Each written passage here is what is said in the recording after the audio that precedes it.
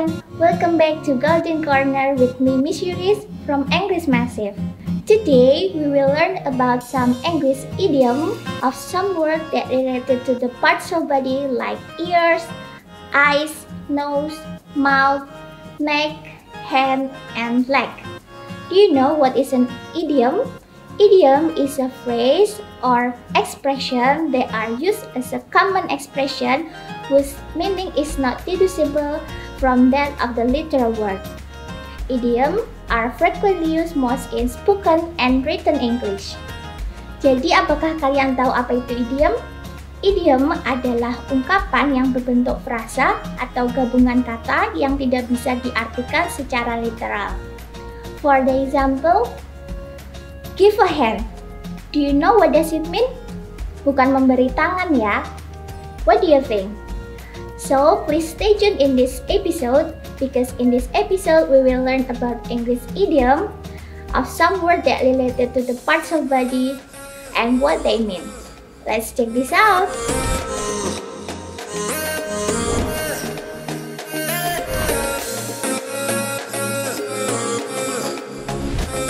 The first, ears. The example of the idiom, so tell me about your new job. I'm all ears. What does it mean? All ears means I'm listening. When someone say all ears, it means that he or she listen very carefully to what you have to say. Second, mouth. The example of the idiom, don't tell me my little brother about my sister's birthday party yet because he got a big mouth. What does it mean? A big mouth means he finds difficult to keep a secret. The third, eyes. The example of the idiom, please keep an eye on my back. I'll be back in a few minutes. What does it mean? When someone keep an eye on something, it means that he or she watch it carefully to make sure it's safe. Keep an eye. The fourth, neck. The example of the idiom, washing dishes is very a pain in the neck. Do you know what does it mean?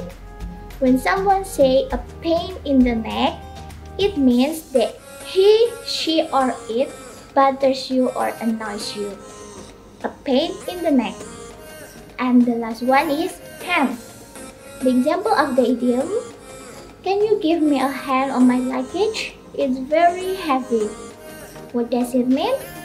When someone say give a hand, it means that he or she helps you to do something difficult. Give a hand. Now it's your turn. Look at these idioms. These idioms related to the nose, tooth, and leg. What does it mean? Please write down your answer in the comment below. So, I think that's all English idioms related to the parts of body that I can share to you today. After watching this video, I'm hoping that you can use that English idioms in your daily conversation with your friends because you have known the meaning now. I'm Miss Yuris from English Massive.